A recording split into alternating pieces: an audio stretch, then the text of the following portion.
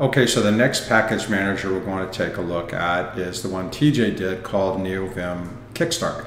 So I do my whichNeovim command and I see the last thing that I was doing was lazy starter kit. Now I want to move to, I'm going to switch Neovim to TJ and saw a bunch of files get deleted, a bunch of things getting removed. Now we're seeing that TJ starter kit has converted to Neovim. Now notice in this particular starter kit a little bit of a difference. It actually is telling me in the lower right hand corner about all parsers are up to date and Lua is installing and I got to press enter to continue. That's okay. It's just a different style of startup. There's nothing wrong with that. Notice also you're seeing in the bottom, you're seeing a bunch of information that's going on about the languages that Tree Sitter knows about. So I'm getting that information in the lower right hand corner of my screen as opposed to, I'm sorry, the lower left hand corner of my screen, as opposed to getting that information from the upper right hand, which is where Noise by default would provide that information if Noise was being used. So we're going to get out of this one and we're going to check the startup time just to see where this one is. Okay, and we're going to see what happens with that first install. It just looks like Neovim. Doesn't really look like there's anything there, but we know something's there. We know that we saw lazy coming in doing things. So we're just going to type lazy and see what happens. And there's that lazy package manager. So notice right away we've got 24 plugins loaded with this package manager, which is fine. We go over and take a look at the profile. 56.97 millisecond startup time. Again, really good startup time. My personal goal is to see anything under 100 milliseconds. If we take a look at this startup time, and I'm running as fast as I just blink and it's there. Neovim is loaded, so I'm not expecting or being distracted by nonsensical information or huge delays, other than the very first boot, which is expected because we were bootstrapping the entire product. Now we know that TJ is also the author of Telescope, so we expect to find Telescope in here. And so we do Telescope, sure enough it's there. So we do Telescope find files, and at this point we would expect default behavior. So we have the license file, we start using that Control-N, Control-P, and we expect to be able to go up and down in this distro just the way we did the other one. So license file, he's got some kickstart test file, which is great. Okay, he's got his main Lua file. He's got the plugin file, which is doing nothing. So there's that custom plugins.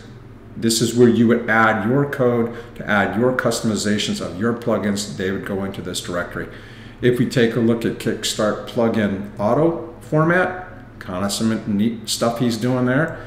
Also debug. So this particular distribution, I've seen several of TJ's videos and I know he's done stuff with Bash Bunny on debugging.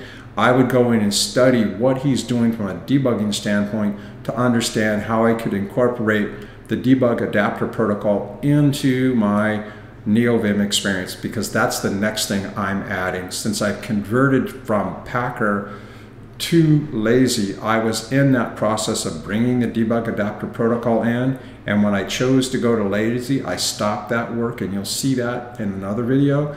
But I really like what I see TJ doing here with the debug and with the auto format. So the other thing that we would take a look at possibly is we just hop into as an init file, and you see in that lower right hand corner you got Fidget giving you information as the environment is being diagnosed. Now if we do that same command lsp info, we see that we've got a buffer attached. So we've got the Lua ls attached to this buffer. We don't see null ls, that's okay. He's chosen not to use that particular package.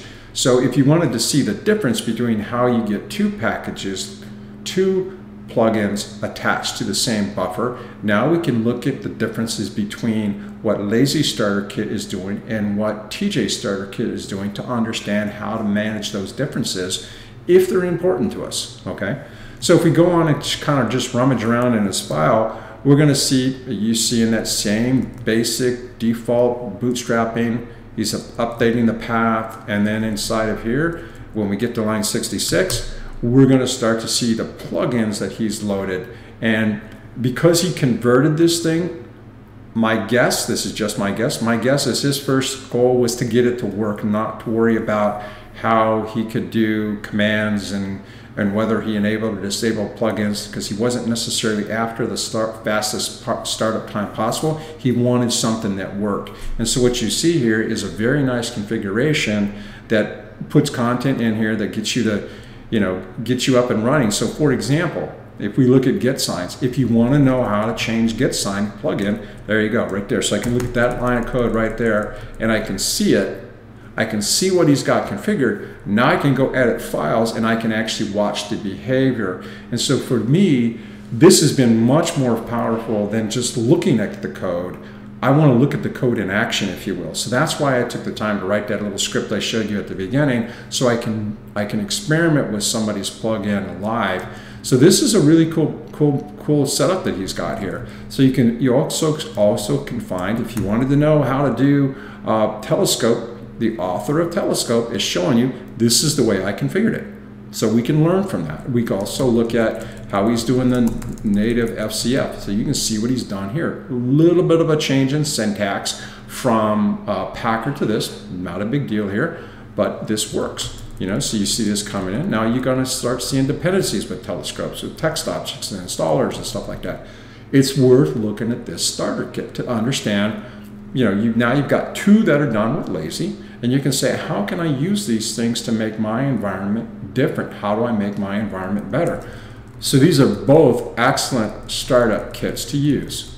So you see he's got everything in one file, nothing wrong with that. He's just got it all in one place, so you can look at it, you can study it, you can understand how to use it. You can find some really cool things in here. Like this is probably one of my favorite ones that I've seen several people using, this yank. So it highlights that text for you right away, which is cool, which I kind of like that. Okay, which key came on? Okay, that's cool. So there's which key. We should be able to do the same kind of commands. There we go. This is beautiful. Great work, TJ. Nice work you've done here. It makes this one really easy to learn from. Hey, more Telescope. There's your Control D, Control U going on. So if he's doing some stuff there, that's kind of cool. You can learn about. So really cool stuff in here, So take these things. Oh, here we go with Rust. Okay, Rust. Okay, let's go. We got to go do that experiment right now. Let's see what happens when we go to Rust. So we're going to get out of this, and let's go play. Okay. So you notice at the bottom I'm using tmux. So I'm going to go over to my LSP directory, which has nothing but a bunch of text files and test files with the proper language extension. So we're going to launch Neovim and see what happens with test.rs. I have not done this before. This is live. I'm going to find out what happens. Okay, so all parsers are up to date. That's great. LSP info. No clients. Okay, maybe I'm doing something wrong. Let's take a look at Rust. So, yes, Rust. So what we're going to do is, the first thing we're going to do is we're just going to go into Neovim by itself. And we're going to go into Mason. So we're going to type in the Mason command. And we're going to see that the Lua language server is installed. So we're going to search this buffer. Remember, this is just a buffer, so we can search it. We're going to find Rust, and we're going to install Rust. Go back to the top. Okay, Rust is being installed. Okay, now Rust is installed. Let's see what happens when we add a file with the Rust extension. What I'm curious to know is, does this starter kit, by defining and installing the language, does it attach the Rust analyzer to my buffer? So we just Neovim test RS.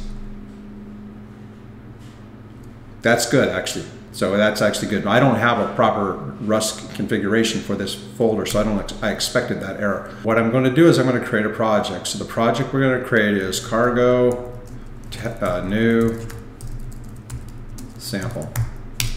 That's the first thing we're going to do. So we're going to go into the sample directory, and we're going to type a tree command, and we're going to see that we do have a Rust file. So that's all we care about as main.rust. And the plumbing, the infrastructure is all set up, so I'm not expecting to get any linting errors or anything like that with the environment at this point.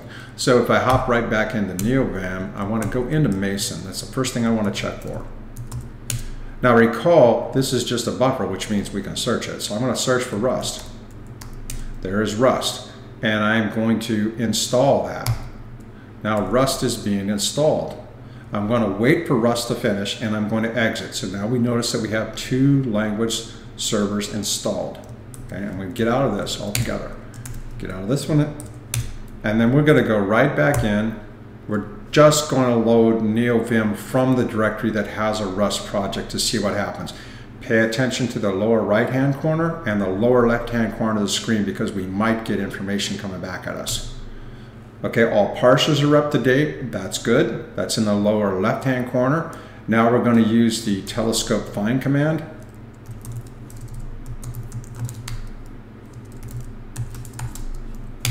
Just because I like using telescope.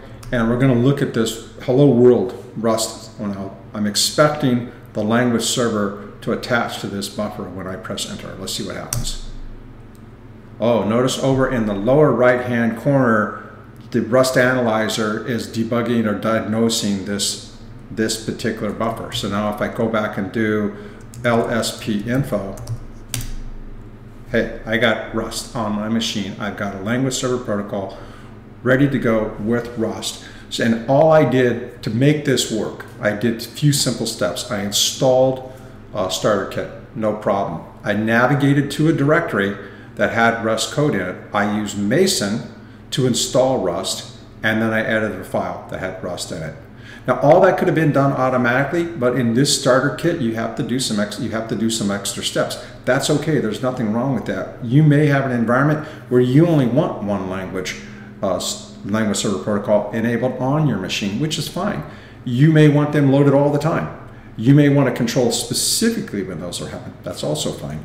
It's all a matter of what your preferences are and what improves your personal workflow as you're trying to get job done.